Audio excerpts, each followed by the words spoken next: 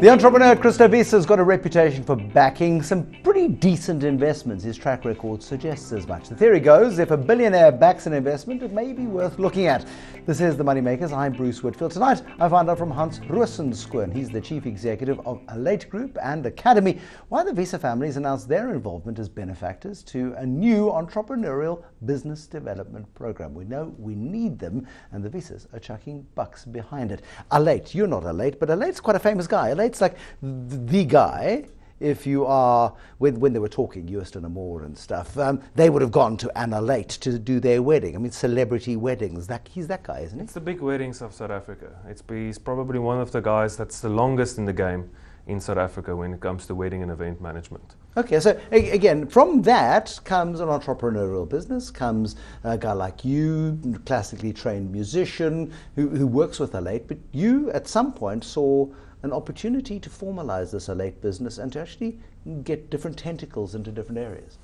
We met actually quite accidentally, and during the course of our dealings together, we realized that there was a need, especially regarding training in South Africa for the hospitality industry.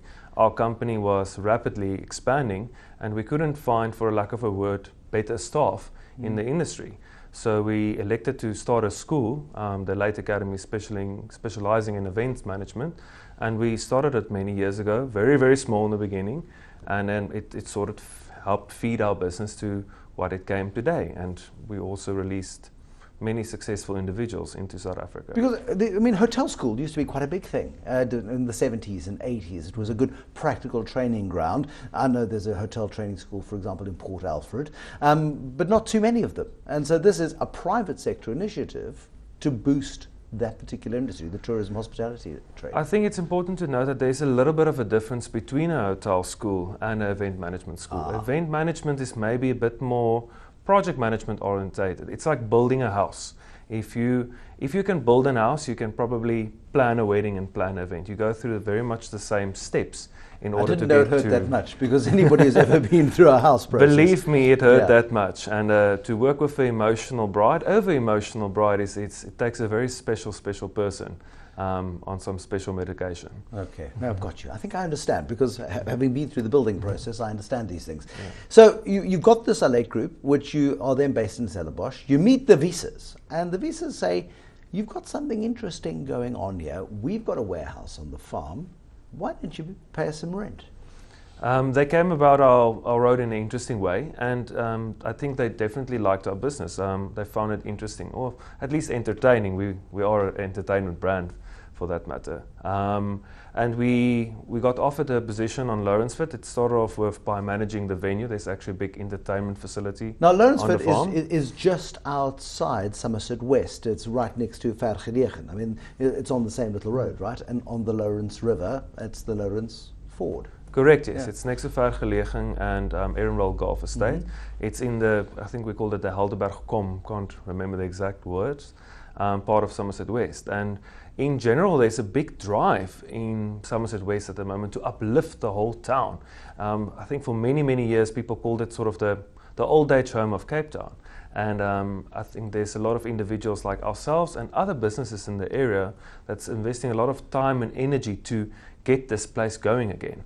And I think this course is just one of those initiatives trying to point in that direction. But you've been doing courses before. You've done sort of the hospitality training courses or the event management training courses, but we've got a crisis of confidence in South Africa amongst entrepreneurs. You've got no choice but to become an entrepreneur in 21st century South Africa, because corporates are shutting down job opportunities. So you've got to create your own job, and if you create your own job, you might as well create a couple more. And people are starting businesses, but they're starting businesses and they're flying blind a lot of the time. And I think we also flew blind for many, many years in the beginning. None of us had the entrepreneurial expertise to do what we were trying to achieve. And I think that is one of the spirit elements behind this course that we're trying to start, is that South Africa doesn't need entrepreneurs tomorrow. They need them yesterday. They need them immediately. And that's the reason why we started this course, and the way we're also phrasing this course as a short course with maximum impact now, heavily practically orientated, less focus on theory, not because one is more important than the other. One just might have a better chance of succeeding now, because the need is now. Is this like a practical mini MBA sort of thing? I would call it a mini MBA, but to compare it to another course would discredit or give the wrong impression. Our course, for that matter, is sort of outcome-based, a model that has actually been proven that sort of outcome-based education is not necessarily the right route to go in South Africa. Many industries have unsuccessfully attempted outcome-based education. Us, on the other hand, feel that due to the fact that we are industry leaders, experts in hospitality, but not only hospitality, in the spirit of entrepreneurship, we are people that have started businesses.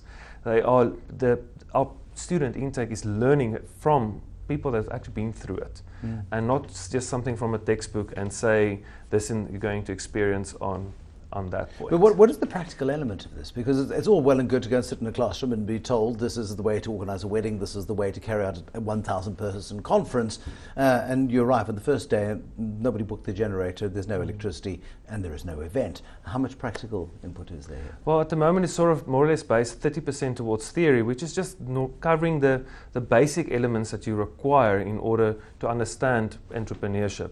How to write a business plan, risk assessment, all the steps that you go through. But from there, the whole idea is to actually come up with an idea. And that is the practical component of the course.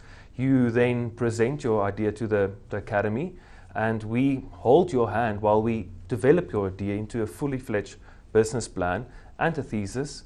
And by the end of that whole practical process, it then gets presented to the board and the Wiese family, our benefactor. And let's call it a bit of a dragon's den moment where your idea that you've developed through this course is actually then presented. Is there a funding element to it? There's a funding element to it. So at that point, if the idea, it's not really a competition, but the best idea put forward will then receive funding. And for that, is there a ballpark here? Is there 250,000 rand? That's very decent. It's a starting figure, and we feel them making that statement is actually at the same time also making a statement to South Africa. Come on, guys! Surely there can be more benefactors like ourselves to throw money into something that is really needed now. We need entrepreneurs now, and we need, for that matter, 50 scholarships for 250,000 rand in the next few years, because these guys are the guys that's going to create jobs, equity in their business, employ. How is that equity element managed? Because I'm assuming you don't get Christo Wiese as the chairman of your board. He's quite a busy guy, as far as I can tell. How does that? Who then manages that process? In the Dragon's Den format, you might have a great idea, and there are 4 or 5 dragons. And you might be fighting off the dragons. You may have your favorite dragon who you want to come on your board because you like the way they think. How does that element work? I don't think there's a specific way that element will work for the time being. There's a normal set of terms and conditions to apply to. This is the first time that we are trying it, so I think there's many lessons that will be learned going forward. But that being said, I'm sure someone like them, someone like us, would like to play a role in this business that is being created. It's not just great plan, here's a check, go and do whatever you want. I don't think that is what we are trying to achieve. How many lives can you touch through this process? Because every course has its limitations. You've got space constraints, you've got people constraints, you've got time constraints as well when it comes to these things. Our initial idea was to do this twice a year, and also, since it's sort of part-time and you can do it in the evening, that you also give opportunity to people that's already employed. Someone that's actually in an office job that don't want to be in an office job, or in a corporate job and feels stagnated, they can't grow further. That's the reason for the timing of it. So 2 groups a year is what we're aiming for in the first year. In a group, I would say not more than 30, 40. That's what we can accommodate in our infrastructure. Obviously, if demand increases, we will expand and we'll address that matter at the time being. But we also don't want to dilute it too much and overtrain entrepreneurs for that matter. I think South Africa definitely needs a lot of them, but we also don't want to give them a bad quality product or put a person that's undertrained into South Africa. Just how involved is the Wiese family in this? It's fine, you're a tenant on Lawrenceford. Is there participation by the family? I think they're as involved as they can be. They own Lawrenceford, we see them around. They definitely play a very big role in positioning Lawrenceford. Lawrenceford is all over the place at the moment and doing a lot of effort in repositioning the farm in South Africa. So yes, their role is there and active. Okay, so they're active, they're involved, which is really good news as well. First course starts in August, part-time, it's evening, so you can have a day job. Do you have to pay a participation fee on this? How do you select who is included and who is not included? Because that's quite important. Suddenly you have 150 applications, there are 40 places, you've got a problem. Nice problem, but a problem. Nice problem, yes. We made it actually quite wide. I mean, you need the equivalent of a national certificate to sort of enter this program. Matric. Equivalent of matric.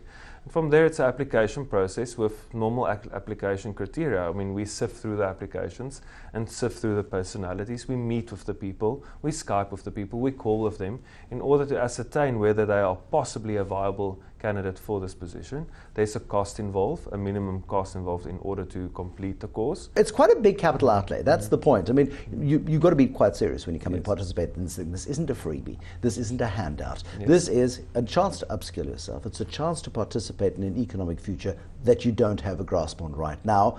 It's up to you to make it work for yourself, and you may be in line for an investment in a business in the future.